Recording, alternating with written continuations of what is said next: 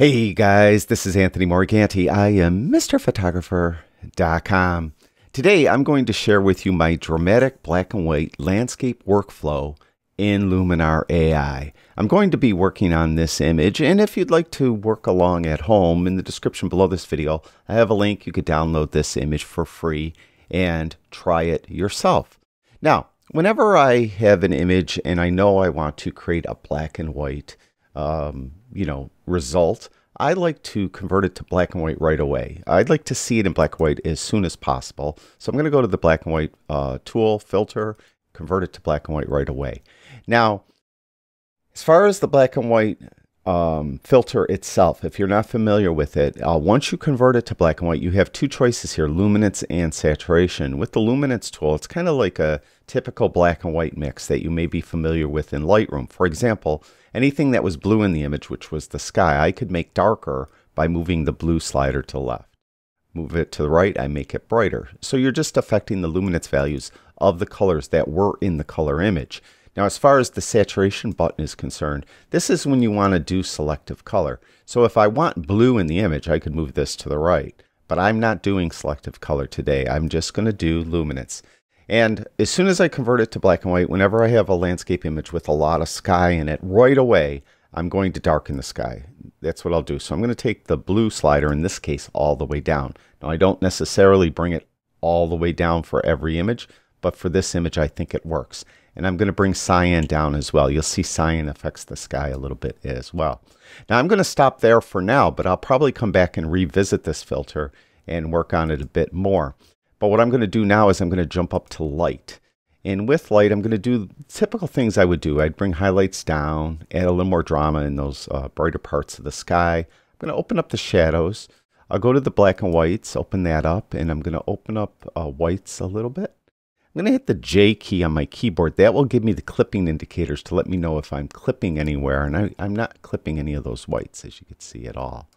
But go to blacks, and you see blue coming on the screen now. You see I'm starting to clip the blacks. That's what, when you hit the J key, you'll get those clipping indicators.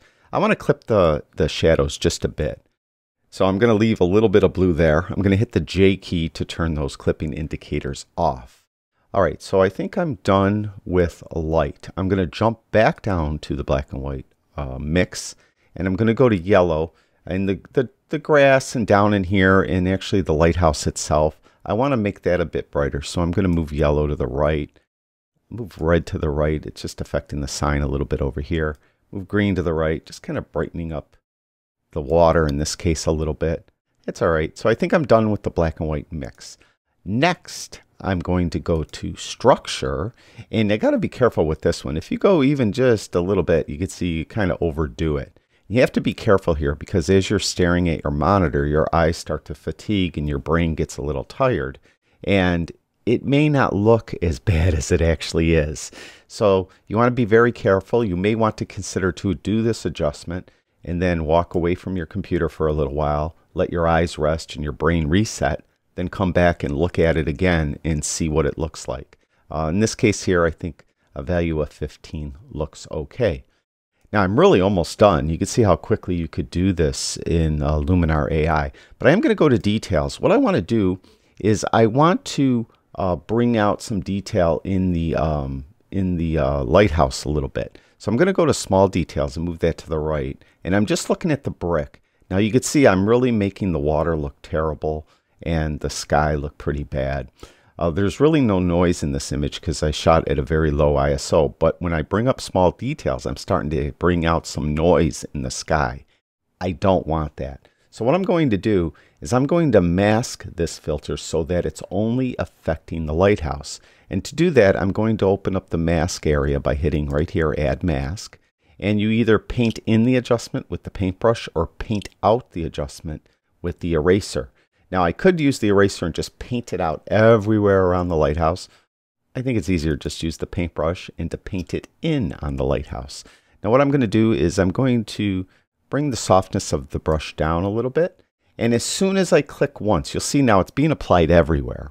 As soon as I click once right on the lighthouse, you'll see it will be removed from everywhere else. Watch. So you can see how it got taken away from the sky and the water. but I'm going to just brush it in on this lighthouse. And you can see as I brush, I'm seeing a red mask that helps me brush in the right area. You can see that. I'll just brush it very carefully on the lighthouse. Let go. And now, if I go crazy with it, you can see how it's only affecting the lighthouse. Now, of course, that's way too much. I don't want that much. I just want to bring out those bricks a little bit. Not crazy.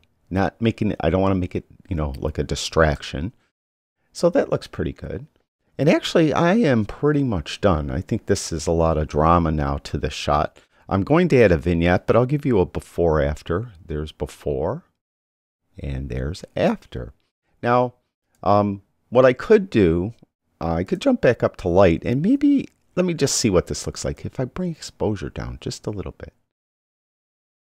Nah, I don't like it. Sometimes on dramatic black and white shots, if you just make them slightly underexposed, it will bring out more drama. In this case, I just didn't like what it looked like. So we're going to leave that. I'm going to jump right down to vignette, and I'm going to add a dark vignette.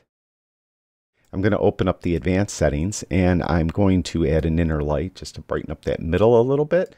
Now I could choose the subject. Let's see what it looks like if I click right on the lighthouse.